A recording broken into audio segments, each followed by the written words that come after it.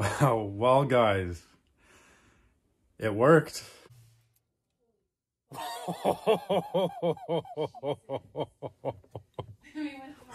Oh my God. Man, it's loud. It is so loud. What's happening, guys? He's still hanging in there. We are pretty close to starting this Jeep up. Just let me turn this radio down here. So we've done some mock-up wiring. We've got our battery in there. It's just sitting sideways. All right, once you get your 8-speed wiring figured out there, don't forget about that that CAN bus wire right here. That guy. Make sure you plug that into your main harness. The battery in. I've got all my wires in the right place. I still gotta wrap them up, tighten them up with loom. I've got my air temp sensor mocked up here inside my cold air intake. Got the fuel line on that we made right there. That's all connected. All that's just, you just push it on, it clicks. And then you just run that around the back, down through there, and then hook that up to your gas line. That's also just to click in. And then just keep it up out of the way so it's not touching any exhaust or anything.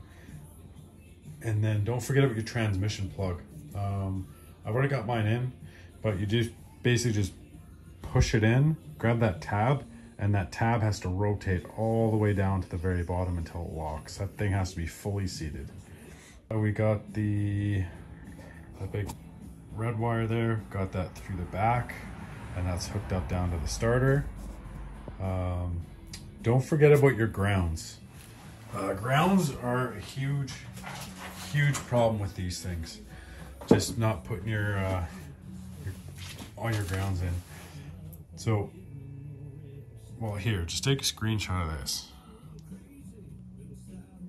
Those are all your cable connections. So yeah, I've got mine.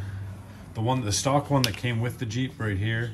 I disconnected that. I'm gonna reuse it, but I've got it looped all the way around there, and that one's supposed to go to the block and the body. So that's already connected into here, right off this stud back there. Where are you? Right there.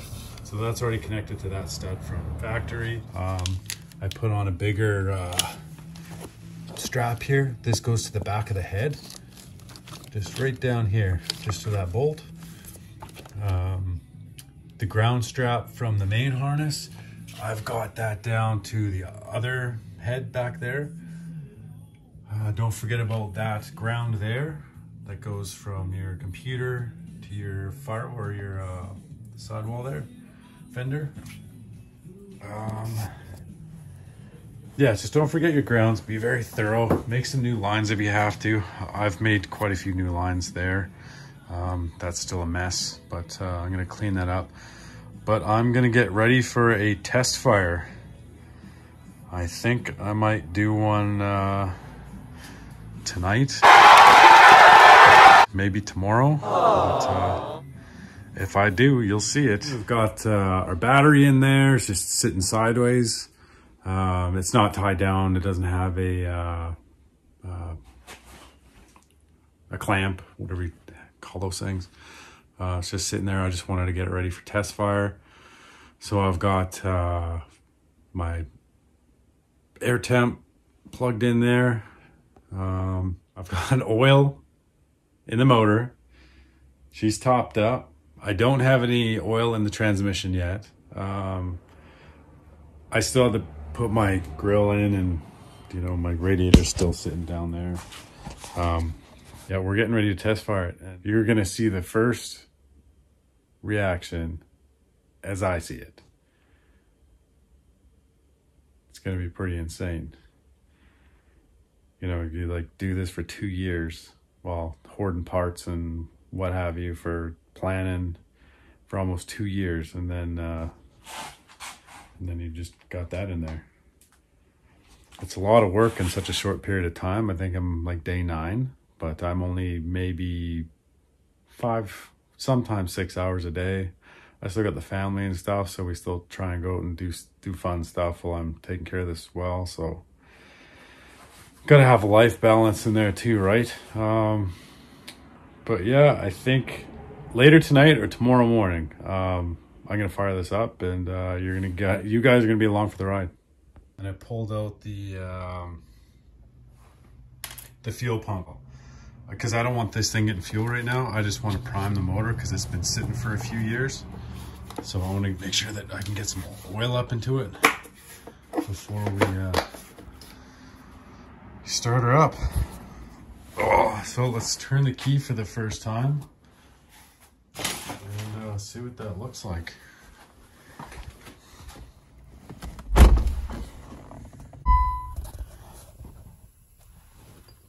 Oh, well, I think my kilometers are still the same.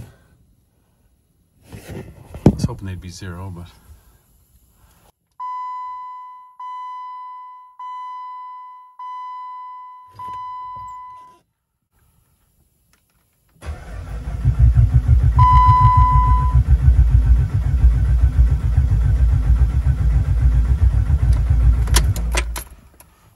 Okay, well that was successful. It didn't start, which I wanted. Just wanted to prime it. So I'm gonna wait, I don't know, 5 more seconds or so. And then go again.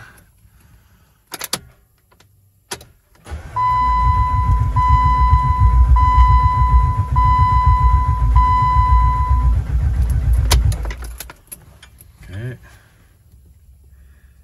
Give it a minute. My heart is pounding. Okay, let's throw that fuse back in here. Let's see if I remember where to put it. Oh yeah, right here.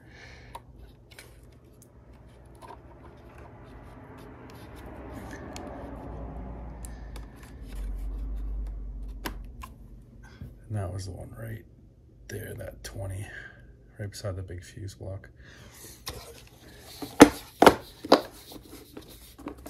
Okay, well, this is going to be the big fire up here. So I'm going to go get my wife, and we got the fire extinguisher ready, just in case. I'll be right back. Well, we're going to give her the first test fire. If it clicks, no bueno. If it starts, I don't know. I got a diaper on just in case. It's gonna be loud if it starts.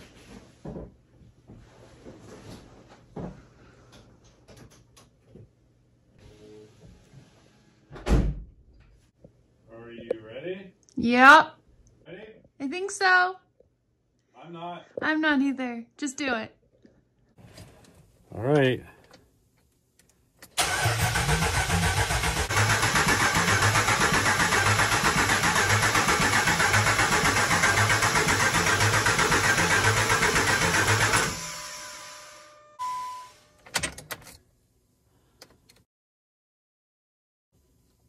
Hey, hold on.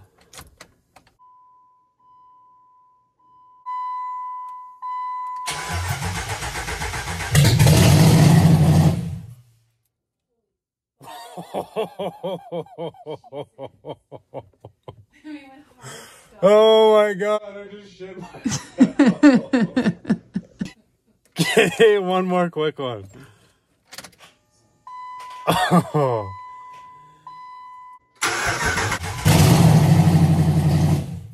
Wow. Was that loud or what? Holy boys, I gotta change my drawers. Whew. Wow, well guys, it worked.